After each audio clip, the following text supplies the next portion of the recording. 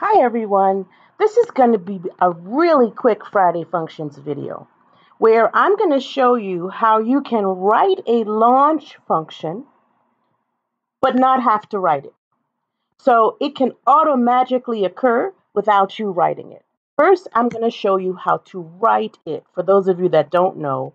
If you do know, you can just skip ahead. All right. So I have a text box in here already, and it has a default value of somebody's email address. So if I go to default here, you'll see the email address is just typed in there, but this could definitely be in a gallery or something else. And then I've got a little button here to email them. And what I'm going to do in the on select property of that button is I'm going to insert the launch function. So this is the function that can let you force an email or a call. So if I was doing a phone call, I would do tell. But since I'm doing an email, I'm going to do mail to. All right. So I'm going to do mail to, and then I'm going to put this text input value in here. So this is text input 1 dot text. So what I'm saying is first you want to mail to, and I do need to put a semicolon there. And I'm just going to zoom in so you can see this up close. You can see that I'm doing mail to and then the text input box. That way, whatever address I put into that inbox is what it will mail to, right?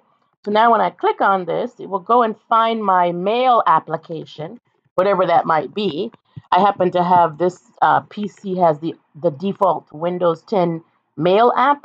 So it's opening up that. But however your computer defaults to email messages, it'll fill out the two and I can now write my email, right? I could also have passed other things in there, like the body tag, but I just wanted to show you how to launch an email. Now, you can do the same thing with a phone number, but the difference is instead of doing mail to for phone numbers, remember to do tell. Now, with all that said, guess what? You don't have to do this. We actually do it for you in a particular case. And let me show you that. So I'm going to go to one of my contractor lists, and I'm going to go to the default view here.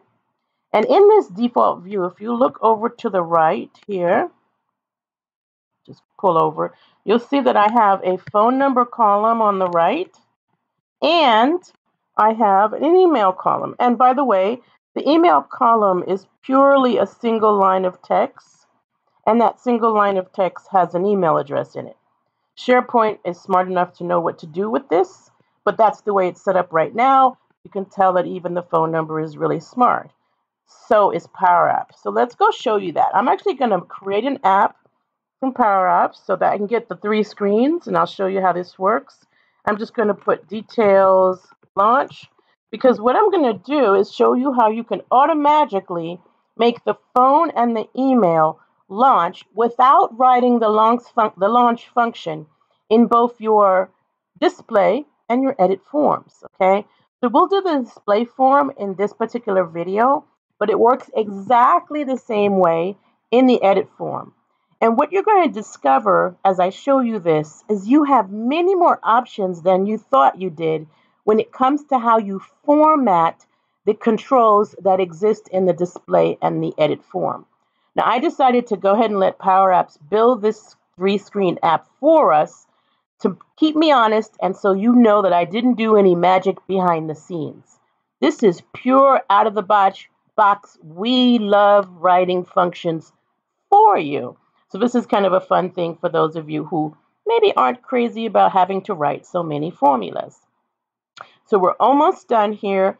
Power Apps has done a lot of work for me, by the way. It's created a full 3-screen app for me to work in, and it automatically works, all right? There's nothing I have to do. For the most part, I find myself, when I do this, kind of replacing the fields that may be chosen by Power Apps. So in this case, I don't want the ID here. I want the contract start date. So I will choose that instead. And now basically my app is done. But here's the thing. I'm also going to change the theme. I always like to remind you guys that you can. And notice we've got brand new themes. I'm so excited about these new themes, right? So let's try that one right there. And then I'm going to go ahead and run this app that's basically finished. There's nothing else for me to do. And I'm going to show you how we're going to put the phone number and the email on this form without writing the function, and it will automatically work. All right.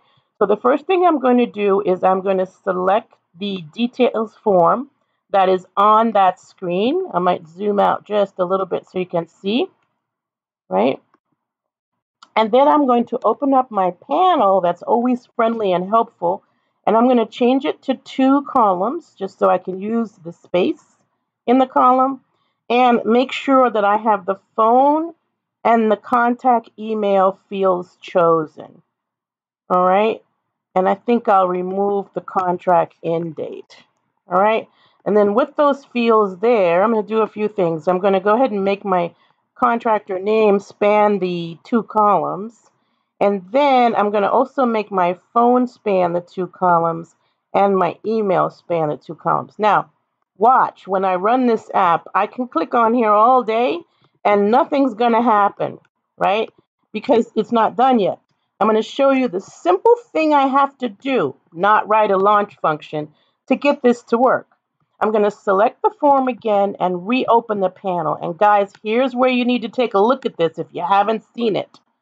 To the right of every card that you have selected, there's this little ABC 1, 2, 3. And it totally depends on what kind of field it is, because if it's a date, it looks like that, right? So I'm going to go down to the phone card, and I'm going to click on that ABC, and I'm simply going to click on View Phone.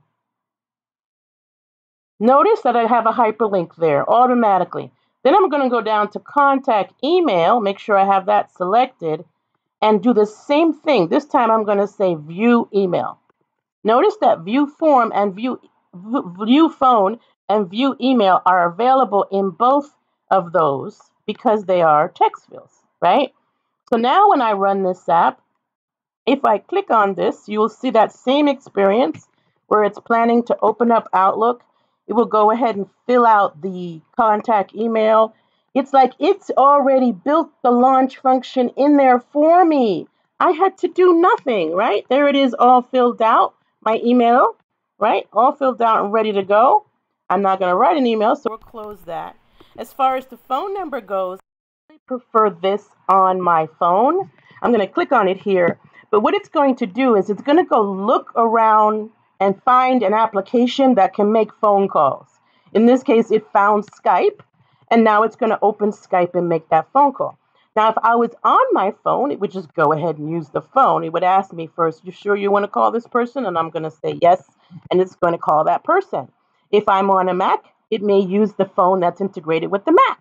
And so it kind of is smart enough to go find something that can dial a number and present that to you.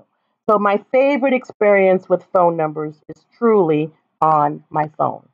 But what I love about this, guys, is that you can right away see you don't have to write the launch function if you have the phone number or the email in your data. So if it exists in your data, then just select that on the card, and then it just works. So I hope that was helpful to you. I'm thinking it's trying to open up Skype right now. It's being a little slow, but I'm pretty sure it's going to open it up in just a minute. In the meantime, I'm going to just close this form and remind you that I truly love coming in and showing you great tips like this so that you don't have to write as many functions, right? Maybe you'll get things done a lot faster. Check out the other options under each data card, and I look forward to talking to you again at the next Friday Functions video. Have a great weekend.